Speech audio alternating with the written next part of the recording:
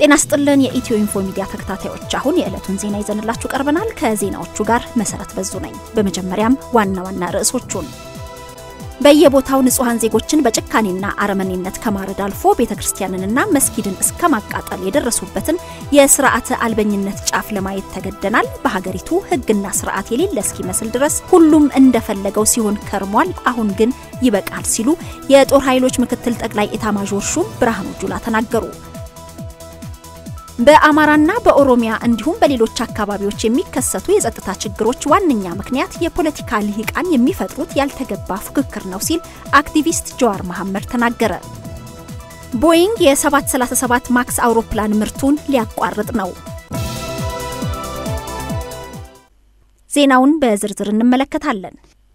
በየቦታው ንጹሃን ዜጎችን በጭካኔና በአረመኔነት ከማረድ አልፎ ቤተክርስቲያንንና መስጊድን እስከማቃጠል የደረሱበትን የሥርዓተ አልበኝነት ጫፍ ለማየት ተገደናል በሀገሪቱ ህግና ሥርዓት የሌለ እስኪመስል ድረስ ሁሉም እንደፈለገው ሲሆን ከርሟል አሁን ግን ይበቃል ሲሉ የጦር ኃይሎች ምክትል ጠቅላይ ኢታማዦር ሹም ብርሃኑ ጁላ ተናገሩ የጦር ኃይሎች ምክትል ጠቅላይ ኢታማዦር ሹም ብርሃኑ ጁላ ይህ ሁሉ የሆነው መንግስት መምራት ስላልቻለ የሀገሪቱ መከላከያና የደህንነት ወይንም የፌደራል ፖሊስና የመደበኛው ፖሊስ ኃይል አቅም ስላነሰው አይደለም ብለዋል ጊዜው የለውጥ ስለሆነ የታመቀው ብሶት ይተንፍስ በሚል በየቦታው የሚነሱትን ግጭቶችና ሁከቶች ጥፋቶች እንደ እሳት አደጋ በየቦታው እየበረርን መስዋዕትነት እየከፈልን ስናስታግስ ነው ሲሉም ተናግረዋል በየቦታው ንጹሃን ዜጎችን በጭካኔና አረመኔነት ከማረድ አልፎ ቤተክርስቲያንንና መስጊድን እስከማቃጠል የደረሱበትን የሥርዓተ አልበኝነት ጫፍ ለማየት ተገደናል ወዴት ሊያመራ እንደሚችልም ይታወቃል ሲሉ ምክትል ጠቅላይ ኢታማዦር ሹሙ ተናግረዋል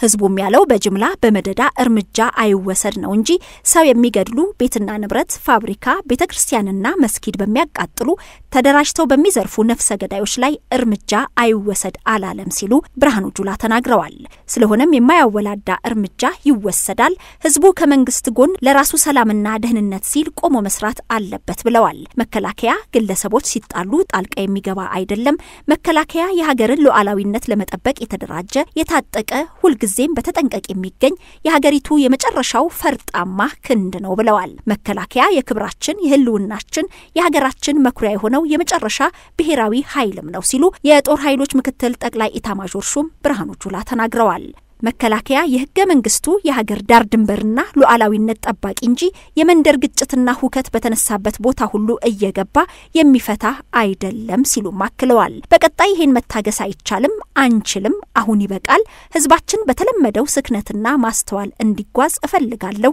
ይህ መልእክቴ ነው ብለዋል ኢታማዦር ሹም ብርሃኑ ጁላ ስርዓት አልበኝነትን የሚፈቅድ ለውጥ የለም እርምጃ አይወሰድብንም በሚል የተፈጠሩ ስርዓት አልበኝነት የነገሰባቸው ረብሻዎች አመቱን ሙሉ በተለያየ ቦታ ሲፈጠሩ ነበር የቆዩት ሌላው የፖለቲካ ኃይሎች ሐሳባቸውን በመሸጥ ብቻ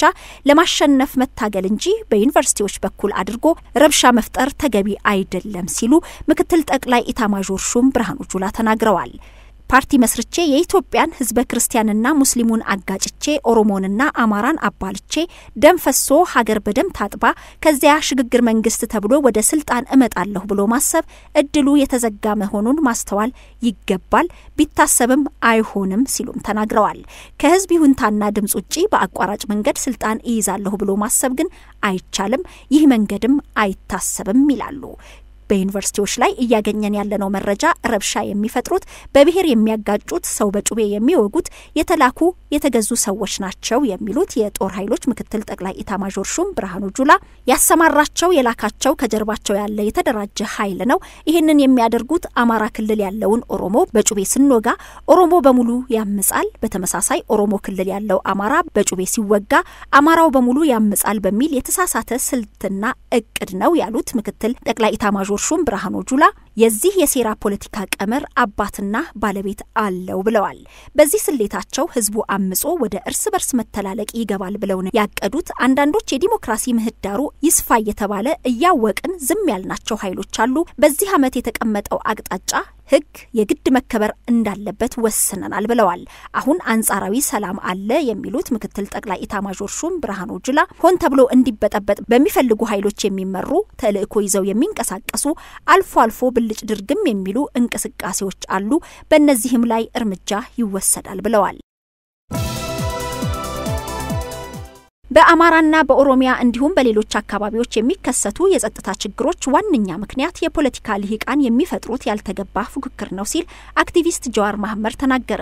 አክቲቪስቱ ፖለቲከኞች የዲሞክራሲ ሜዳ መጫወቻ ህጉ ላይ በመነጋገር መስማማት አለባቸው ሲልም ገልጿል። በአማራና ኦሮሚያ ክልል የሚንቀሳቀሱ የፖለቲካ ድርጅቶች የሁለቱ ህዝቦች የጋራ አብሮነት በሚጠናከርበት ጉዳይ ላይ በመከሩበት መድረክ በሁለቱ ክልሎች የሚንቀሳቀሱ አንጋፋና ወጣት የፖለቲካ ልሂቃኖችና አክቲቪስቶች ተሳትፈዋል። በዚህ የውይይት መድረክ ላይ ተሳታፊ የነበረው አክቲቪስት ጀዋር መሐመድ በኦሮሚያና በአማራ ክልሎች የሚከሰቱ የጸጥታ ችግሮች ዋነኛ ምክንያት የፖለቲካ ልሂቃን የሚፈጥሩት ያልተገባ ፉክክር ነው ሲል ለኢትዮጵያ ዜና አገልግሎት ተናግሯል። ለሀገሪቱ ሰላም ፖለቲከኞች የዲሞክራሲያዊ ሜዳ መጫወቻ ህጉ ላይ መነጋገርና መስማማት አለባቸው ሲልም ገልጿል። ጀዋር መሐመድ ከዚህ አንጻር በአማራና ኦሮሚያ ክልሎች የሚንቀሳቀሱ የፖለቲካ ኃይሎች በጋራ መወያየት መጀመራቸው ከሁለቱ ህዝቦች ቁጥር አንጻር ለኢትዮጵያ ፖለቲካ ትልቅ ፋይዳ አለው ብሏል። በቅርቡ በኦሮሚያና አማራ ክልሎች ውስጥ በሚገኙ ዩኒቨርሲቲዎች በተከሰቱ የጸጥታ ችግሮች የንጹሃን ተማሪዎች ህይወት ማለፉ ይታወሳል። አሁንም በተለያዩ ከፍተኛ የትምህርት ተቋማት ውስጥ ያሉ ተማሪዎች በከፍተኛ ስጋት ውስጥ ሲሆኑ ቀላል የማይባሉ ተማሪዎችም ትምህርታቸውን ማቋረጣቸው ይታወቃል። ጉዳዩን በሚመለከት የሁለቱ ክልሎች የሃይማኖት አባቶች፣ ባለሀብቶች፣ ምሁራንና የፖለቲካ ፓርቲዎች በጉዳዩ ላይ በጋራ መምከራቸው ተሰምቷል። ቦይንግ የ737 ማክስ አውሮፕላን ምርቱን ሊያቋርጥ ነው። ቦይንግ የአውሮፕላን አምራች ኩባንያ የ737 ማክስ አውሮፕላን ምርቱን ከጥር ጀምሮ በጊዜያዊነት ሊያቋርጥ መሆኑን ገልጿል። ከሁለት አስርት ዓመታት በላይ የቆየው ቦይንግ ከሁለት ከባድ የአውሮፕላኖች አደጋ በኋላ አውሮፕላኖቹ ከበረራ ታግደው እንደነበር ይታወሳል። የኩባንያው ቦርድ ለሁለት ቀናት በአሜሪካ ቺካጎ ከተወያየ በኋላ የአውሮፕላን ምርቱ እንዲቆም ውሳኔ ማሳለፉ ተሰምቷል። ለውሳኔው ዋነኛ ምክንያት የሆነውም የአሜሪካ ፌደራል አቪዬሽን አስተዳደር ከአውሮፓውያኑ 2020 በፊት አውሮፕላኖቹ ወደ በረራ እንዲገቡ ፍቃድ አልሰጥም ማለቱን ተከትሎ ነው። የቦይንግ ምርት በሆኑት 737 ማክስ አውሮፕላኖች በኢትዮጵያና በኢንዶኔዥያ በደረሰ አደጋ በድምሩ የ346 ሰዎች ህይወት ማለፉን ተከትሎ ካለፈው ዓመት መጋቢት ወር ጀምሮ ከአገልግሎት ውጪ ተደርገው መቆማቸው ይታወሳል። አደጋዎቹ በ737 ማክስ አውሮፕላኖች መቆጣጠሪያ ስርዓት ላይ በነበረ ችግር መፈጠሩ የተገለጸ ሲሆን በዚህም ምክንያት ኩባንያው እስከ $9 ቢሊዮን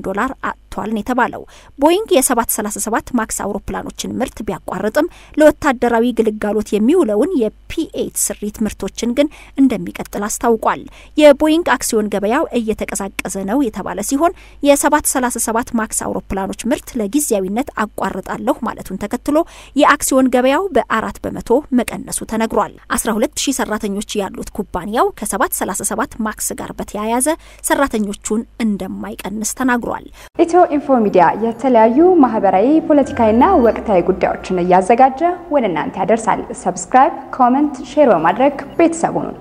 እናመሰግናለን።